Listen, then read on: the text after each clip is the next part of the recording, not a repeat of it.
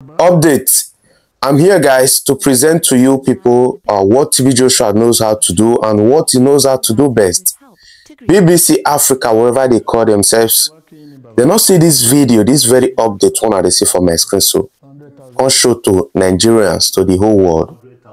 They can't cooperate with some of the ex-members to make sure, say, man, they want paint the man red and black on a grab, and of which people like us will not go great. As far as this social media they exist, we will come here to come the let una know say TB Joshua not be waiting BBC and then Bisola plan together to take create content, to take cash out, to take art moving, horror moving. Not be waiting, not be TB Joshua, another TB Joshua. Maybe that one from Uganda. Not be the one when me know when they Nigeria. So guys, let us watch this video together. A very old gentleman lies on a bed in the home TB Joshua enters. He rises with help to greet the man of God. Moniki working in Baba, TB Joshua, 100,000. Will it be Joshua for 100,000? Egberu, Lord Ogoru, Umlele. Ó wọ Ọlọ́run nínú àánú ẹ̀ láti fi ẹ̀mí tó gùn láti fi dá yín lọ́lá. Ó fi ẹ̀mí gígùn dá yín lọ́lá. Ó wọ Ọlọ́run nínú àánú ẹ̀ ní. Ẹ pẹ̀lẹ́. Wọ́n bá ń yayọ̀ ọdún tuntun.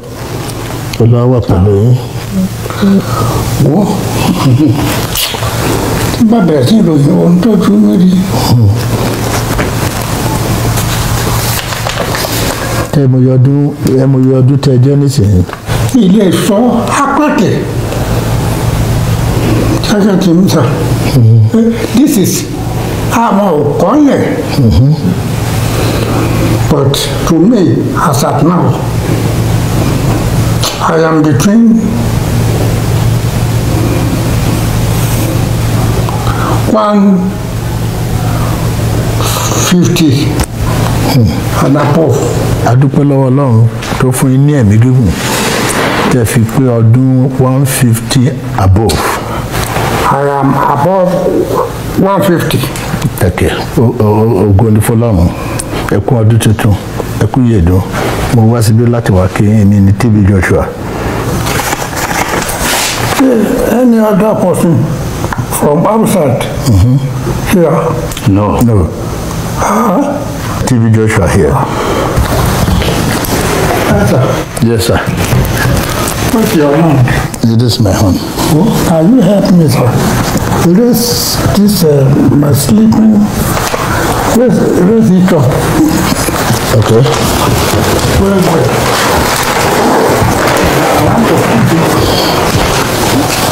I want to put the money there. Again. Are you okay, sir? Once more, sir. I am too. What an incredible grace to live to see 150 years.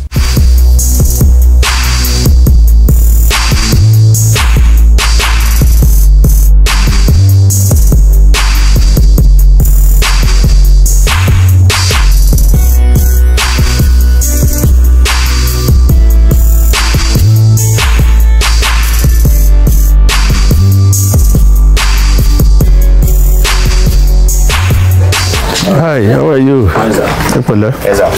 It is the grace of God to grow old. It is also the grace of God to be in a position to care. We are called to give the greater care, love, and support than we were given when we were too young to care for ourselves. This is the grace of God. Yoni, fún ọjọ́ orí tọ́lọ́run fún yín. Tó wọ Ọlọ́run ní àánú rẹ̀ láti fún yín ní ẹ̀mí gígùn. Ìdùnnú Ọlọ́run láti fún yín ní ẹ̀mí gígùn. Tèmi ní TB Joshua 100,000 èmi fẹ́ fúnra mi fún yín. You are my God. Thank you very much. Thank you very much. Mo ní kí n máa bá yín yọ̀ ni. Yes, sir. Ẹni tí Ọlọ́run lè fún náà ẹ̀mí gígùn tó lè mo gbọ́dọ̀ wá láti wá dúpẹ́ lọ́wọ́ Ọlọ́run. Ẹ ṣé. Olúwa gbóyè lágbára. Thank you. Táwọn máa lọ ẹ̀ ò máa bọ̀. Thank you. Ìbànújẹ́ ò ní ṣe fún yín. Thank you. Ìṣòro ò ní jẹ́ fún yín. Thank you. Thank you. Wà á tún padà wò yìí. Bí ẹ bá ń fi ìtọ́jú mọ̀ mọ́. Ẹ ṣé. Ẹ kún ọdún tuntun. Ẹ ṣé. Thank you. Thank you. As TB Joshua makes his way to another home in the community, let us follow and meet the elderly gentleman inside.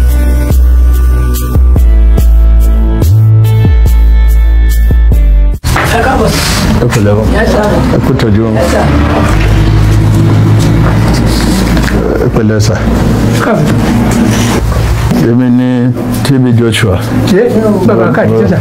Mo yọ̀ọ̀da láti wá sọ́dọ̀ yín. Ẹ ṣe bàbá kábíyèsí. Nígbà tí mo rí gbogbo àwọn tó ń fún ní ẹ̀bùn, Ẹ ṣe. mo rí pé ìkan ẹ̀yin wà lára àwọn tó lọ́jọ́ lórí. Bẹ́ẹ̀ni. Mo dẹ̀ rí pé ẹni tó lọ́jọ́ lórí ìfẹ́ Olúwa ni láti fún yín ní ẹ̀mí gígùn. Àmín o sà. Mo ní kí wọ́n bá yín yọ̀. Ẹ kú ọdún. Ẹ kú náà sà. Ẹ kú yèdó. Ẹ kú náà. So mo ní kí n fún yín ní 100,000 yìí. Ṣé. Àtọ̀dọ̀ mi wá 100,000 naira. Ṣé.